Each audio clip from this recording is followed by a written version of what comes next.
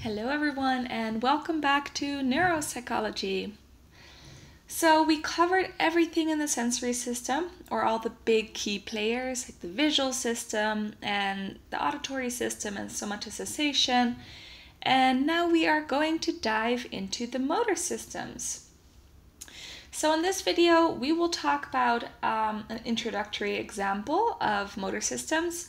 We're going to talk about the motor, premotor, and supplementary motor cortex and where that is located.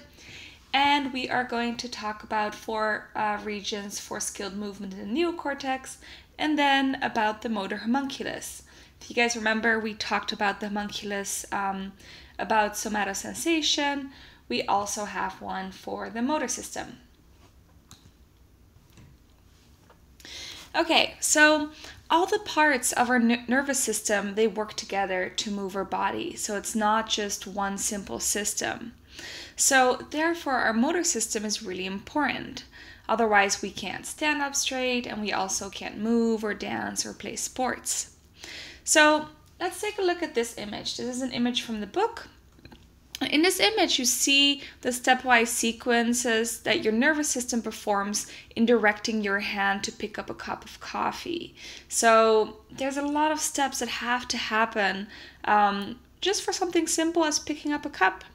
So first, the visual system inspects the mug to determine what part of it to grasp. So you want to make sure that you grasp onto the handlebar, right? So then the visual cortex will relay this information to the motor cortex areas, and they will plan and initiate movement. So when they do that, they will send instructions to the part of the spinal cord that controls your arm and hand muscles. So you can move your arm towards there, and you can grasp with your fingers around the handle. So as you grasp the mug's handle, information from the sensory receptors in your fingers will travel to the spinal cord, and from there, messages are sent to the sensory areas of the cortex to interpret or touch. So the sensory cortex technically informs the motor cortex that the mug now is being held. Now, if the cup is way too hot, the sensory system will send signals to the motor cortex to let go. So that's often when you drop a cup, is because your sensory system is like, whoa, no, this is way too hot. And your motor system reacts by just opening up your fingers and you let go of the cup. So during this movement and all these things that are working together, a lot of systems are active. And that's not even just it. So other central nervous system regions have also been modulating and adjusting this movement, but they kind of work behind the scenes. So you can see those in picture B right here. So the subcortical basal ganglia, we talked about that in the beginning of this class. And the subcortical basal ganglia, they help produce the appropriate amount of force for grasping the handle. So not too much so you don't break the handle, and not too little that you don't drop it. And then the cerebellum helps regulate the movement, timing, and accuracy. So make sure the movement goes smooth.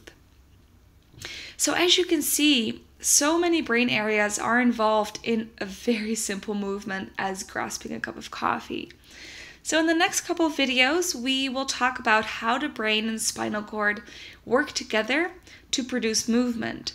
And then we're going to talk about how the neocortex, brainstem, and the basal ganglia and cerebellum contribute to this. Okay, so here's a little recap of the picture that we just saw. So this is just an example of what happens when you grasp the coffee cup. I know I went through it very quickly, so I put them here in numbers so you can kind of remember how they work together. So let's start off with the visual system. So the first thing your eyes do is they look at the cup and they locate the target. So then after you locate the target, you know where you should reach. Then information from the prefrontal cortex, from our frontal lobe, they will plan and command the movement. So in the prefrontal cortex, or in your frontal cortex, that's where the motor cortex is. Then the information goes to the spinal cord, so it goes all the way down the brain. And the spinal cord will carry the information to your limb, or to your arm in this case. So motor neurons will make muscles in your hand and in your arm move, so you will reach toward the cup and your fingers will kind of close together to grasp the cup. So the sensory receptors in your hand will feel the coffee cup and it will send information back through the spinal cord in the sensory areas of the spinal cord. Then the basal ganglia will judge the grasp of force, and the brainstem can correct it if needed, so it gives feedback. And also the cerebellum works with this, so the cerebellum makes sure that this movement is going very smoothly. So the sensory cortex receives the message that the cup has been grasped. And those are all the steps, all the very schematic steps. A little bit more is going on, but these are very schematic steps of how our systems work together for a simple movement like that. Okay, so before diving deeper into how the brain is responsible for movement, I wanted to go over the location of the primary motor cortex. So we talked about the sensory cortex and we talked about the retina, so our visual cortex. So the primary motor cortex, which we also call M1, M for motor and 1 for primary. And then we have the supplementary motor cortex, or we call this also SMA. And then we have our premotor cortex. So the primary motor cortex is located right before the central sulcus. So here you have the central sulcus. And the primary motor cortex is located right before that. So it's in the precentral gyrus. And then the supplementary motor cortex and the premotor cortex are right in front of that. So the SMA is a little bit more dorsal and the PMA is a little bit more ventral, and it goes all the way to the lateral sulcus. So apart from these, so these are the main motor cortices. Apart from that, the posterior parietal cortex is also really important. We're going to talk about that a little bit later, but here you see the location of it. It's posteriorly in your parietal lobe. Okay, so we just went over the location of the motor cortices. However, they do not work alone. So there are 4 neocortical regions that produce our skilled movements. So we have the posterior cortex, the prefrontal cortex, premotor cortex, and primary motor cortex. So we went over where the premotor cortex is, and we went over where the primary motor cortex is, and also the little orange blob in the previous slide showed you where the posterior sensory cortex is. The prefrontal cortex is a little bit before all the motor cortices. Okay, so the posterior cortex lies posterior to the central sulcus, and this area specifies movement goals and sends sensory information from vision, touch, and hearing to the frontal regions via multiple routes. So the more direct routes will tell the primary motor cortex to execute relatively automatic and small, simple movements. Information about movements requiring more conscious control or more planning, they will take indirect routes through the temporal and frontal cortex. So I'll show you guys a picture of this in the next slide. The prefrontal cortex receives instructions from the posterior cortex, and then it technically creates a plan for movement, and then it will pass it along to the premotor motor cortex.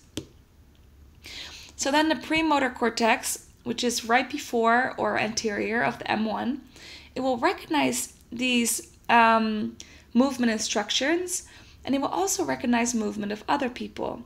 And then it will select similar or different actions to take.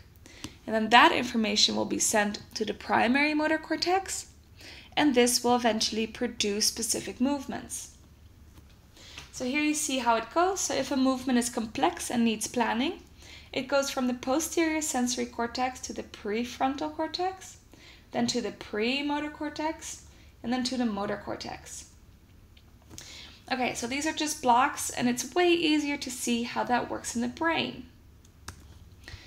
So here's a picture from the book, and when a movement goal arises in the posterior cortex, which is right here, there are two routes for action, as I just talked about.